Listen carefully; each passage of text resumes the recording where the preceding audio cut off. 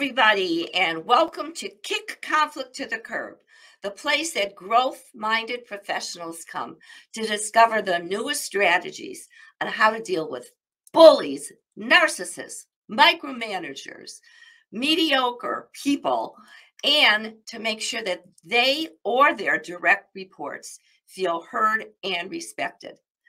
I'm your host, Joyce Weiss, communication coach and queen of conflict resolution.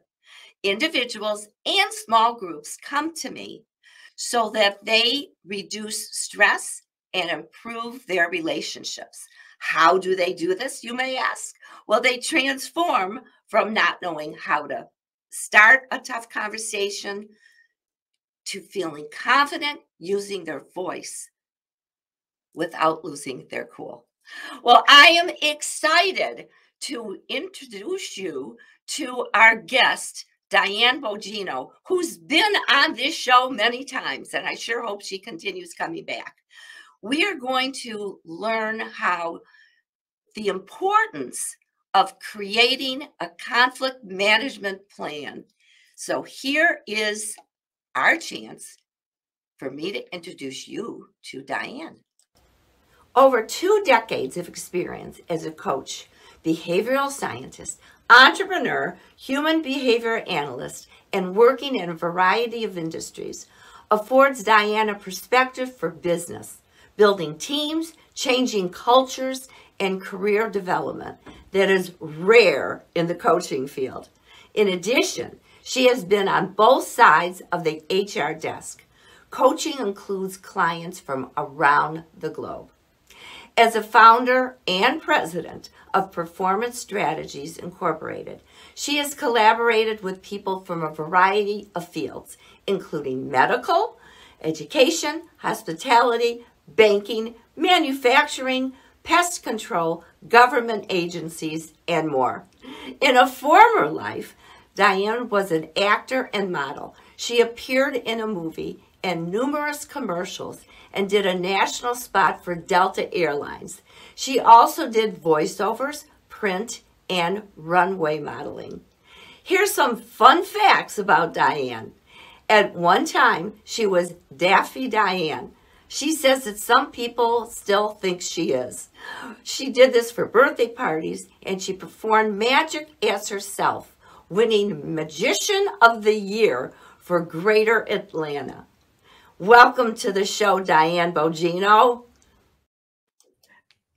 Wow, I sound good, Joyce. Thank you. Well, like I said, you've been a returning guest. I'm not worried about this interview at all.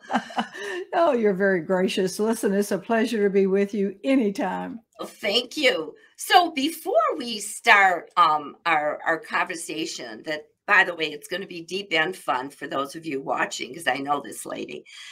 Tell us a little bit about your magician, I know to start this, maybe I really don't know. How did you use magic in your work? Well, I wasn't doing this when I was doing magic. I started out as the clown doing birthday parties because I just knew I wanted to work, and I also always wanted to have my own business. So I started with the clowning, and then the magic grew, and it got more serious with that. And I started doing magic as myself, and I entered a contest, and I did a dance and did magic. I had a rabbit, I had doves, and so they were gracious enough to give me the award. So it was great. Oh my God, that is awesome. And you could use that even today, maybe in your work. Oh, sure. And Absolutely. If you ever get bored, just take out that rabbit. So let's get right into it, because this is important. We only have 24 minutes, how we're going to do all this, but we are. How does better communication play a role in a conflict management plan?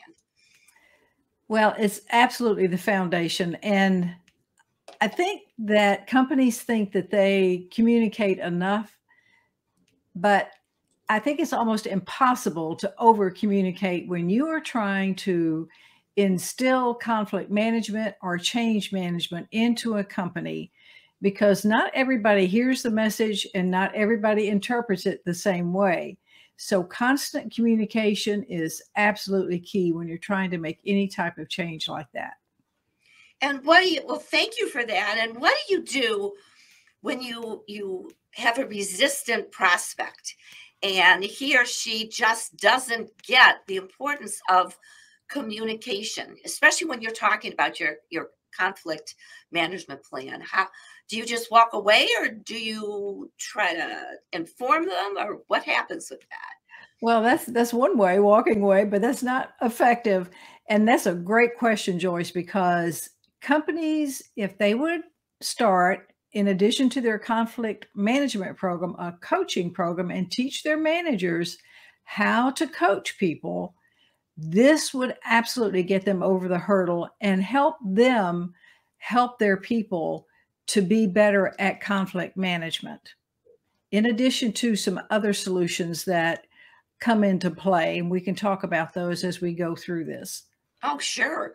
Well, do you want to mention a couple of them now? Sure. I mean, I Well, mean, yeah, since you brought it up. It's all my fault, Joyce, I know. Oh, it is. One thing I think people probably don't ever think about is negotiation skills. So to have a training program around negotiation teaches people how to better settle conflict, how to give and take in any situation. It's not always about bartering something. It's about how can we make this situation work for us and for the entire company community that we're involved with. So negotiation skills are really important, and putting them into your training program is an excellent idea. And this is what you do. You're not just giving. Yeah, that is great. That is great. Yeah. Look, at if you negotiated, you probably negotiated these kids at those parties when you were a clown. Okay, honey, sit down. They get better. No, I didn't realize that about you. That's great to know. Yeah, kids are a tough audience. Oh yeah, but you already know that, and that's why you can deal with the CEOs. And how can having a change management model in place form a structure for a conflict management plan? Well, first of all, having a change management model is essential if you really want to have effective change. For example, John Cotter has an 8-step model. It's simple, it's effective, you can put it in place, but it's a guide, and it's a guide to help you through the change. It won't get rid of chaos and it won't get rid of conflict, but it will greatly reduce it. Mm-hmm. Building the conflict management into that system, and really there's some parts of it that are already there in that 8-step process. And there are many, many change management models. I just happen to like his. Mm-hmm. But it's in the model. And once you put those two together and integrate them, you really have a much better process and an easier time making change and reducing conflict. You're never going to get rid of it, and you really don't want to. That's another secret, Joyce, is that some conflict is healthy, and there's always going to be differing in opinions and perspectives, and that's a good thing. Well, I'm glad you mentioned that, because on my website, I talk about healthy and unhealthy conflict, because people do think, oh my God, what's wrong with our office? We got to get rid of the conflict. Or you hear these, speakers or coaches say, hey, I'm here to get rid of it. Well, I would, forget that, folks, because you're going to have it. Now, you mentioned the different steps that this individual has. Could you give us one or two from his model? Well, it does involve communication. It does involve planning. So those are things that are built into the model that he has already established, so that you can take those steps and integrate them. So it's right there. And there's just only 8 steps. So he can, if you follow that model, there's another one called freeze and unfreeze, really simple. So you have something that is like your organization might be stuck, is frozen, you unfreeze that. And then when you get it back together, you freeze it how you want it. Very simple, but yeah. Could you give us an example of a client who you did the freeze and unfreeze? This is really. Yes, actually, I worked with an executive team who was totally dysfunctional. They had a goal to reach $1 billion mark in their business, Mhm. but everyone was at odds with each other. They were not respecting each other. In fact, one person, the first time I interviewed him, he says, everybody's out to get me. They're stabbing me in the back. Well, that wasn't true at all. People actually respected him, but he just had some kind of perspective about this. So we did some team building. I administered assessments. We did coaching. They reached that $1 billion mark and have gone far beyond that simply because they learned to work better together and reduce the Wow. conflict. Yes. Wow. What a good story that is for you to share with your clients. Like, wonder if she's done it. I think so. Yeah, that's awesome. Well, thank you for that. Now, I know that you've got career coach on your right next to your name, Diane Bogino. So how can career path programs help engage employees and reduce conflict and bullying? Love that question. Sorry, I do. So now, ta-da, the answer. Yeah. If an employee doesn't have goals and they don't have any place to go, and this is particularly true of the younger generation coming into the workforce today, they are not going to be engaged. You're not going to have the retention that you need. So you're going to lose profitability. If an employee has some perspective and goals, conflict is reduced as well. The coaching can enter into it, have a mentoring program. This helps reduce conflict. An employee that has a career path, and if you provide a career program, and it doesn't have to be anything expensive or elaborate, they are much happier, they are better engaged, and you'll keep that employee for a long time. And that goes into your succession planning. So it all feeds one into the other. So, Diane, I have many human resource professionals that watch the show, and they're my clients also. So if they're listening to this either live or later on, could you give us, I mean, you mentioned mentoring, which is huge. What else would you suggest if they said to you, Diane, I'm HR, this sounds wonderful. I'd love to add career programs to help engage our employees. What else would you suggest? Well, let me say this. A company may not, let's say HR gets excited about a career path program, but the executive suite does not. Yeah. Still, there can be training programs put into place where employees are taught to do this for themselves. This builds accountability. A manager who cares about their employees, a manager needs to build in people to replace themselves, because what's going to happen is they're going to want to get promoted, and there's not going to be anybody to take their place. And so they get stuck and they have to sit there until they either find somebody or groom somebody. Again, part of your succession planning. So HR can teach people how to be accountable for their own career. There are things that people can do for themselves. They don't necessarily have to find a mentor at their place of business. They can go out and find a mentor someplace else. Now, they can also pay a coach on their own, although a company really should pay for that if they're, at a certain level, like at the director level and on above that. But coaches are affordable. You and I are very affordable. I know I am. So people I think, are afraid of the expense of it. But if people would just do a little research, they can find someone to meet their budget and their needs. And, Diane, I'm going to compare what I say to prospects. When I say to them, what is it costing you not to resolve conflict? You could say the same thing, couldn't you? What is it costing you, HR pro or leader of a company, for not providing career guidance or a career path with your employees? And so what is it costing them?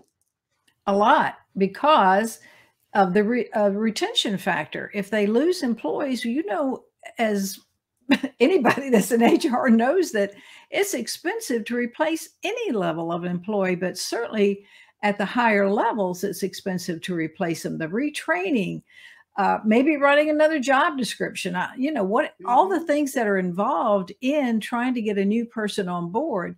So having that career path helps retain those employees. So it's to everyone's benefit. Even if they don't have a trainer on site, let's say it's a small company, and I like to deal with small companies, so that's Sure. why I favor them. But there are trainers like you and I, or other people that we know that we could even recommend, that can come in and do training for you, either on site, off site, virtually, so that you provide what the employee needs to build their career. People don't seem to understand many things about building a career today, resilience and the things that they can do for themselves, and how the job search, if you're looking for a job, has changed. It's gone pretty high tech these days, but you got to stay in life and you got to stay in the game. I don't care what your age is or where you are in your career. Oh, absolutely. This is, and matter of fact, in the green room, or we call it the blue-red room on this show. In the blue-red room, Diane, you and I were talking about what we're doing in our own career at this stage in our life, and how we are reinventing ourselves, not just because we should, but number one, we want to enjoy our life to the fullest, and we are.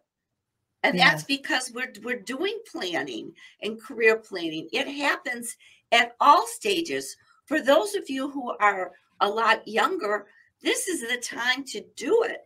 And then you continue doing it, because the career is going to change. The workforce is going to change.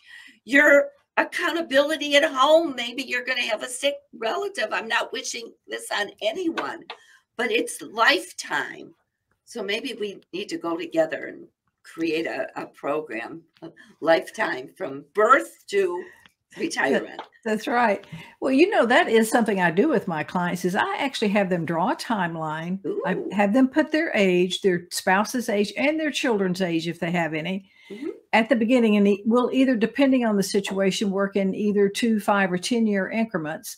And it really opens people's eyes to the factor that in 5 or 10 years, my children are going to be either teenagers that won't talk to me, or out of the house totally, maybe even married. And then what are you going to do with your life? I think that as humans, we find it difficult to see the future and see where we will be, or understand what can happen to us in a lifetime. I love that time chart. God, I did that when when I received my master's degree in guidance and counseling. I forgot the power of that. So that's terrific that you do that. Yeah. That's and they can write goals at the different stages, so that they can see, it's overwhelming because they try to see the end and everything right now, but you can't do that. It's a journey. So if you say, well, in 2 years, I can have this done. In 5 years, I can have this done. Then you can take it in and you can see how it can happen. Yes. One step at a time, one day at a time. All that stuff makes sense. And if any of those of you who don't have patience in their DNA, your host has that same issue. And that's probably, you too, guest. So that's probably one of the biggest things I've learned over all these years, being, whether I was a motivational speaker, that part of my career is done now, totally a communication coach. It's the patience to get from one, especially part of your career when you re-engineer. It's tough to do, but we need to do it. Now, bullies. Have you ever had any tough conversations who were colleagues, direct reports, leaders who were bullies? If you remember, and what was it? And if you could tell us how you resolved it. Yeah, maybe this isn't the best way, but I had a boss who was a bully.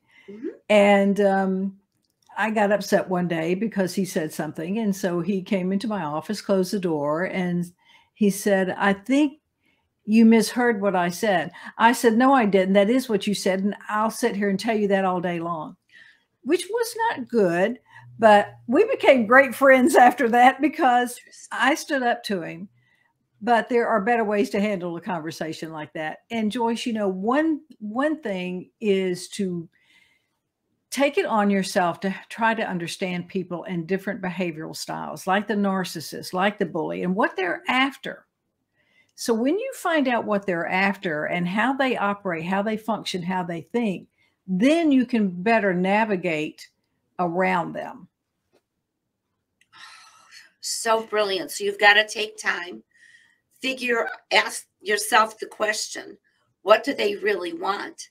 Mm-hmm. And then that's when you can decide and what to do. And getting back to your boss, yeah, you're saying, and you laughed about it, that maybe there's better ways. And sure, there are. The result is, though, that you were heard. The result is that I bet he didn't do that to you anymore. No, he did not. So sometimes you think at the time, oh my gosh, I shouldn't have said that. And if the results aren't good, then you're probably right. But if so, you could have softened it up. Who cares? It's all about the results.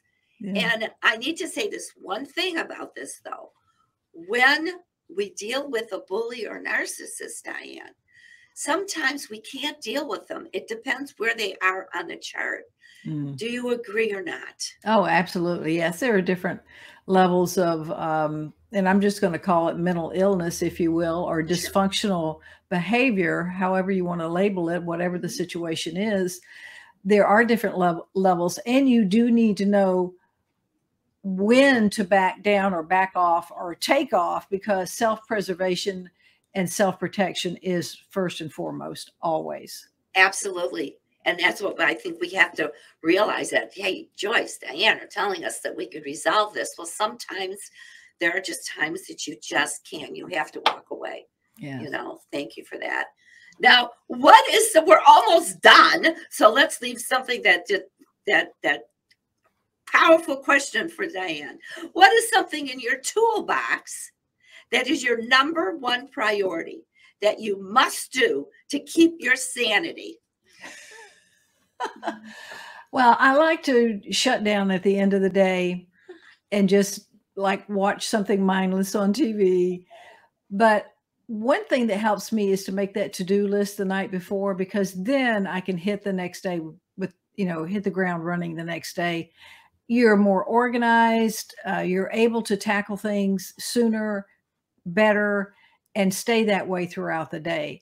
And what I've done lately is I've started doing it on Sunday night for the whole week at one time. Now, that doesn't mean things don't change. They do. Mm-hmm. But that really helps my sanity for what I have left.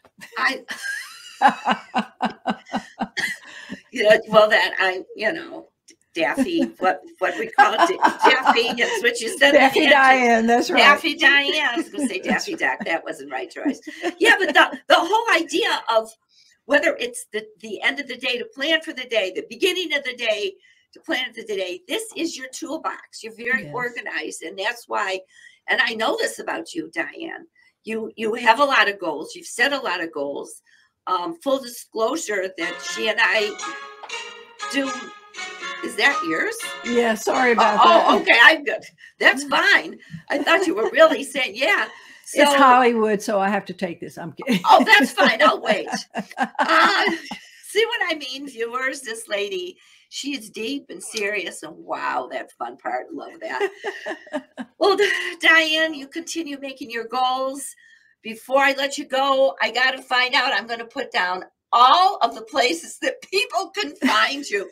First of all, tell us what do you want to tell the viewers about you, about your services, and then obviously how they can reach you. Well, what Joyce said is true, that I have been on both sides of the HR. I have been on both sides. What is the deal with this? I have been on both sides of the HR desk, in that I have hired people and I have been a job seeker. I know what it takes to put yourself out there, but I also know what it takes to make yourself visible and valuable when it comes to building a career or finding a job. And I love doing it, and I love helping people have those aha moments and help them discover their own value. I love that. Thank you. And then, I mean, it's all there, but just in case people are listening, could you tell them how to connect with you on all, just a few of the platforms that you sent to me? Well, they can go, of course, to my website, performstrat.com. They can call me at 404-320-7834 or email me at dianebogino.com. Easy enough. Yeah. Easy enough. Well, would you please come back again? I certainly will if you want to invite me after this Oh, unprofessional interview I just had. yeah, right. I will invite you. So I want to thank you. Never Thank you, Joyce. disappointed with you. Thanks. My pleasure. So I hope that you enjoyed yourself as much as I did. We got so many ideas to put together or to talk to our leaders to find out exactly how you use these strategies. And please share the recording with your leaders to say, hey, we could do this. Well, many people ask me, Joyce, what is one of the best benefits for people hiring you as their coach? And I tell them that my clients discover how much it costs them not to resolve conflict, relationships, money, inner peace, a better night's sleep. They're all important to me. So please, all you need to do is either call me. My phone number is on there, but I'll say it for those of you who are just listening, not watching. 248-681-5831. Make sure that you connect with me on LinkedIn and go to my YouTube channel and please subscribe. There are over 250 videos. Some of them are short, some of them are longer, and the live broadcasts are there. And it's very easy to connect with me. So until next time, I'm Joyce Weiss. Remember, you get what you tolerate. So now go and kick conflict to the curb. Thanks so much for watching.